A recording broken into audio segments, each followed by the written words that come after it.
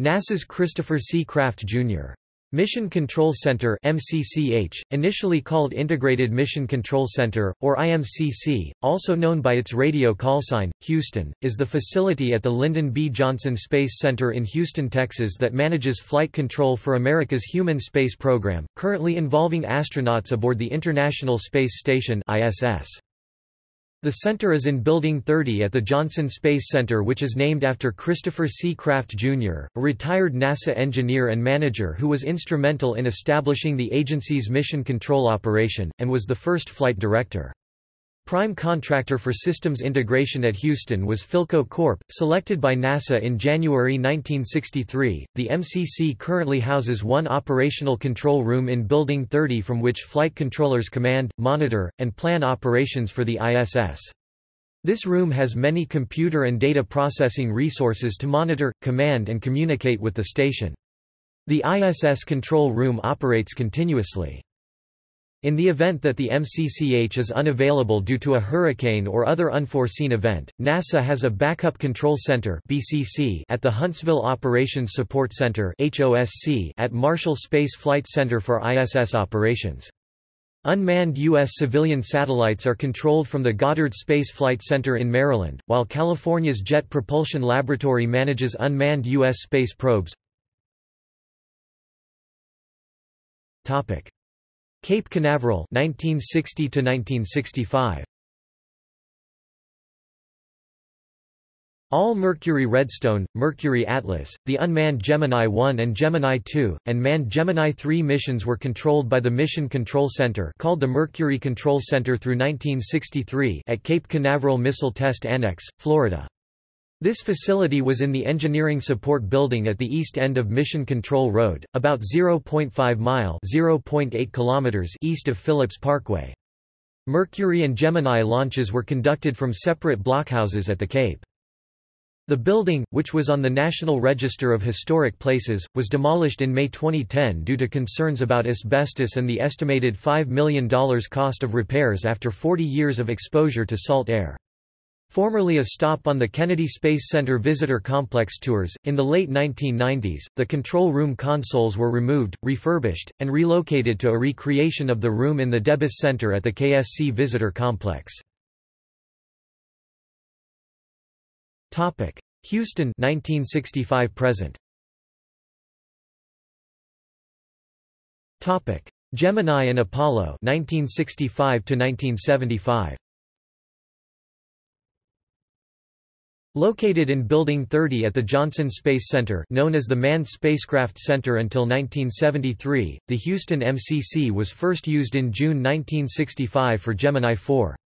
It housed two primary rooms known as Mission Operation Control Rooms (MOCR), pronounced Mo-Cur. These two rooms controlled all Gemini, Apollo, Skylab, and Space Shuttle flights up to 1998. Each consisted of a four-tier auditorium, dominated by a large map screen, which, with the exception of Apollo lunar flights, had a Mercator projection of the Earth, with locations of tracking stations, and a three-orbit sine wave track of the spacecraft in flight. Each MOCR tier was specialized, staffed by various controllers responsible for a specific spacecraft system. MOCR-1, housed on the second floor of Building 30, was used for Apollo 7, the Skylab and the Apollo-Soyuz test project missions. MOCR-2 was used for all other Gemini and Apollo flights except Gemini 3 and was located on the third floor. As the flight control room for Apollo 11, the first manned moon landing, MOCR-2 was designated a National Historic Landmark in 1985. It was last used in 1992 as the flight control room for STS-53 and was subsequently converted back almost entirely to its Apollo-era configuration and preserved for historical purposes. Together with several support wings, it is now listed in the National Register of Historic Places as the Apollo Mission Control Center. In January 2018, the first set of consoles in MOCR-2 were removed and sent to the Kansas Cosmosphere for archival cleaning, refurbishment, and restoration to Apollo-era configuration, for eventual display back in the control room. Space Shuttle 1981 to 2011. When the Space Shuttle program began, the MOCRs were redesignated Flight Control Rooms (FCR), pronounced FICR, and FCR-1, formerly MOCR-1, became the first shuttle control room. FCR-2 was used mostly for classified Department of Defense shuttle flights, then was remodeled to its Apollo-era configuration. From the moment a space shuttle cleared its launch tower in Florida until it landed on Earth, it was in the hands of Mission Control. When a shuttle mission was underway, its control room was staffed around the clock, usually in 3 shifts. In 1992, JSC began building an extension to Building 30. The new 5-story section 30 South went operational in 1998 and houses 2 flight control rooms, designated white, and blue. The white FCR was used in tandem with FCR-2 for 7 shuttle missions, STS-70 through STS-76, and handled all following shuttle flights through the end of the program. When not in use for the shuttle program, the white FCR was reconfigured as a backup for the ISS FCR from time to time as needed, such as during periods of construction or upgrades in the ISS FCR. Topic: International Space Station 1998 present. The newer section of Building 30 also houses the International Space Station Flight Control Room. The first ISS control room, originally named the Special Vehicles Operations Room (SVO), then the Blue FCR, was operational around the clock to support the ISS until the fall of 2006. FCR-1, meanwhile, had its original consoles and tiered decking removed after STS-71, and was first converted to a Life Sciences Center for ISS payload control operations. After substantial remodeling, mainly with new technologies not available in 1998, ISS Flight Control moved into the totally revamped FCR-1 in October 2006, due to the growth of the ISS and the international cooperation required among national control centers around the world. Other facilities. Other MCC facilities include the Training Flight Control Room, sometimes referred to as the Red FCR, a training area for flight controllers, a Life Sciences Control Room used to oversee various experiments, the Simulation Control Area (SCA), primarily used during shuttle astronaut and flight control training, and an Exploration Planning Operations Center, used to test new concepts for operations beyond low Earth orbit. Additionally, there are multipurpose support rooms (MPSRs), which are staffed by backup flight controllers, who analyze data and run simulations as well as provide information and advice for the flight controllers. Building 30 was named for Kraft on April 14, 2011. MCC 21. From 2012 to 2014, the rooms used during the shuttle program underwent upgrades in preparation for future human spaceflight activities. The White FCR, the SCA, and the White FCR MPSRs all had their consoles removed and replaced with modern hardware to support the new operational concept of commercial companies having a presence in mission control. This project is known as Mission Control Center for the 21st Century, or MCC 21. The White FCR was officially completed and unveiled in April 2014. Console positions. Mercury Control Center 1960 to 1963. During the early years at Cape Canaveral, the original MCC consisted only of 3 rows, as the Mercury capsule was simple in design and construction, with missions lasting no more than 35 hours. The first row consisted of several controllers: the Booster Systems Engineer (Booster), Flight Surgeon (Surgeon), Capsule Communicator (Capcom), Retrofire Officer (Retro), Flight Dynamics Officer (FIDO), and Guidance Office (Guido). The booster controller, depending upon the type of rocket being used, was either an engineer from the Marshall Space Flight Center for Mercury Redstone flights or an Air Force engineer for Mercury Atlas and later Gemini Titan flights assigned for that mission. The booster controller's job would last no more than 6 hours total, and he would vacate his console after the booster was jettisoned. The surgeon controller, consisting of a flight surgeon, either a military or civilian physician, monitored the astronauts' vital signs during the flight, and if a medical need arose, could recommend treatment. They could also talk directly to the astronaut crew if there was a medical need that the astronauts needed to discuss. The Capcom controller, filled by an astronaut, maintained nominal air-to-ground communications between the MCC and the orbiting spacecraft, the exception being the surgeon or flight director, and only in an emergency. The Retro, Fido, and Guido controllers monitored spacecraft trajectory and handled course changes. The second row also consisted of several controllers: the environmental, procedures, flight, systems, and network. The environmental controller, later called EECOM, oversaw the consumption of spacecraft oxygen and monitored pressurization, while the systems controller, later called EAGLE, monitored all other spacecraft systems, including electrical consumption. The procedures controller, first held by Gene Kranz, handled the writing of all mission milestones, go, no go decisions, and synchronized the MCC with the launch countdowns and the Eastern Test Range. The procedures controller also handled communications, via teletype, between the MCC and the worldwide network of tracking stations and ships. The flight director, known as Flight, was ultimate supervisor of the Mission Control Center, and gave the final orbit entrance, exit, and, in emergencies, mission abort decisions. During Mercury missions, this position was held by Christopher Kraft, with John Hodge, an Englishman who came to NASA after the cancellation of the Canadian Avro Arrow project, joining the flight director ranks for the 22-orbit Mercury 9, requiring Kraft to divide mission control into 2 shifts. The flight director's console was also the only position in the Cape MCC to have a television monitor, allowing him to see the rocket lift off from the pad. The network controller, an Air Force officer, served as the switchboard between the MCC, the Goddard Space Flight Center in Greenbelt, Maryland, as on-site real-time computing did not exist, and the worldwide tracking station and ship network. The back row, consisting primarily of NASA and Department of Defense (DoD) management, was the location of the operations director, held by Walt Williams, a general or flag officer who could coordinate with the DoD on all search and rescue missions, and the POW Shorty Powers during Mercury, who provided minute-by-minute mission commentary for the news media and public. In addition to the controllers in the Cape MCC, each of the manned tracking stations and the Rose-Knot Victor and Coastal Sentry Quebec tracking ships, had 3 controllers, a Capcom, surgeon, and an engineer.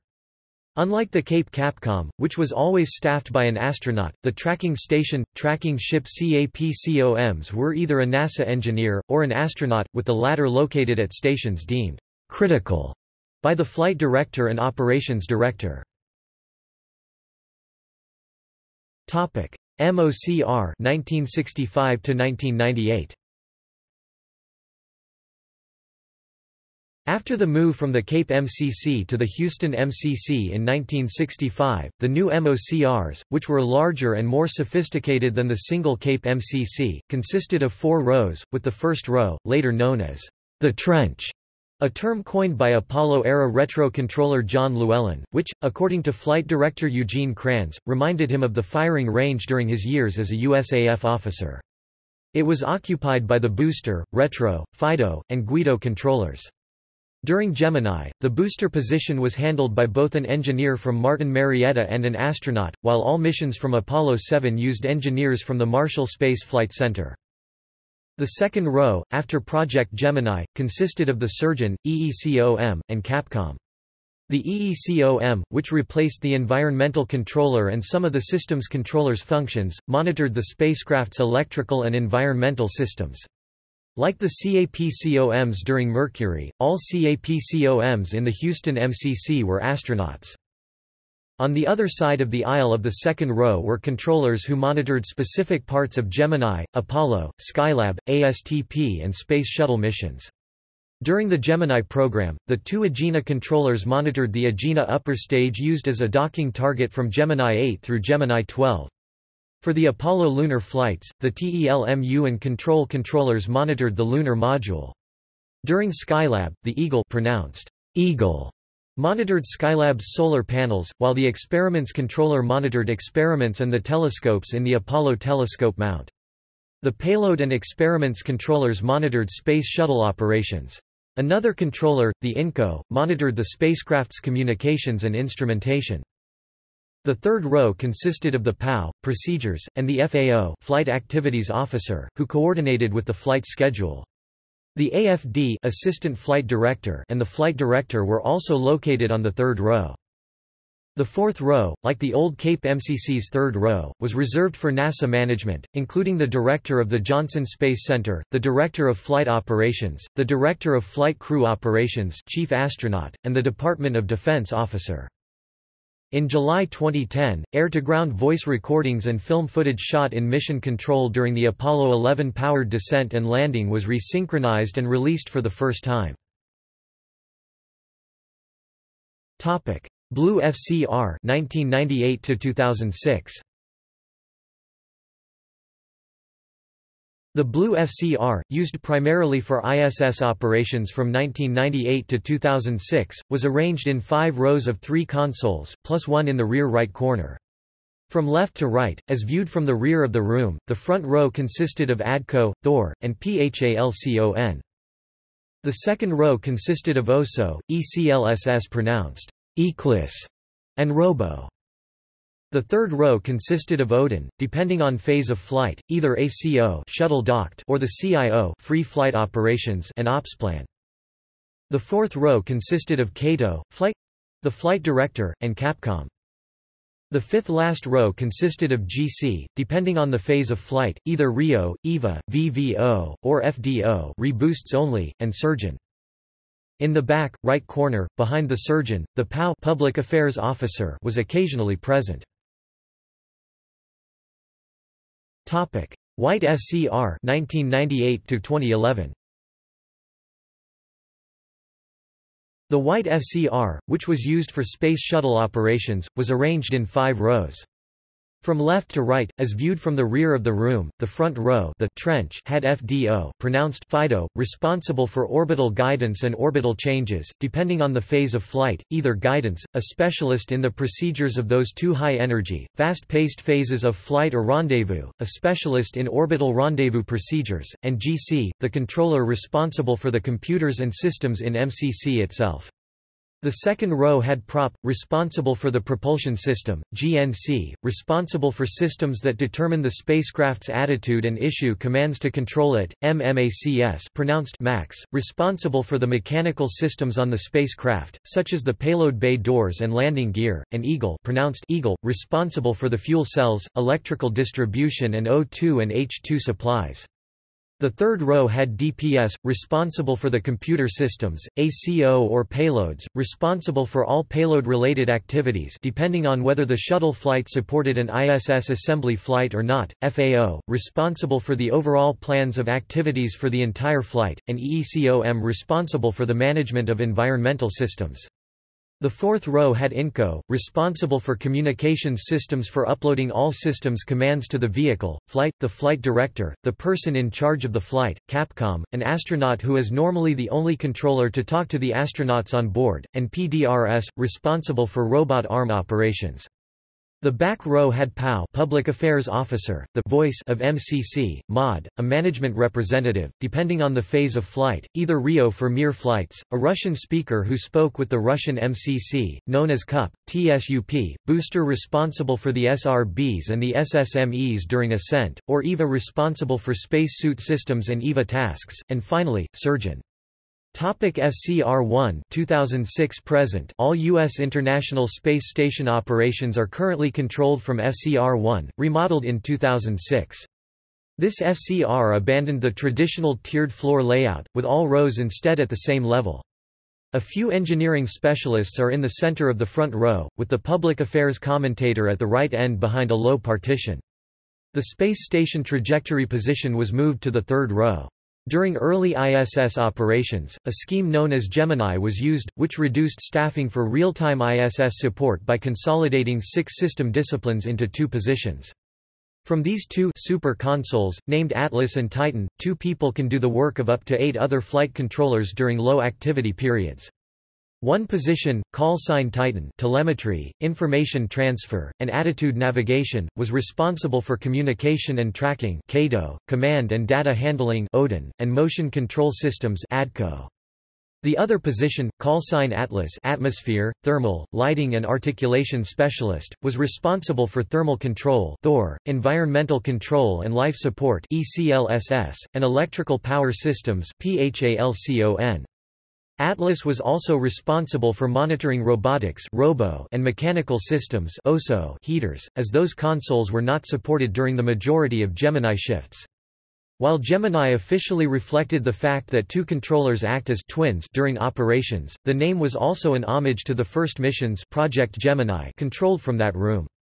In addition, Titan was the type of booster rocket which launched the Gemini spacecraft, and Atlas boosters launched Gemini-era Agena target vehicles and several missions in Project Mercury.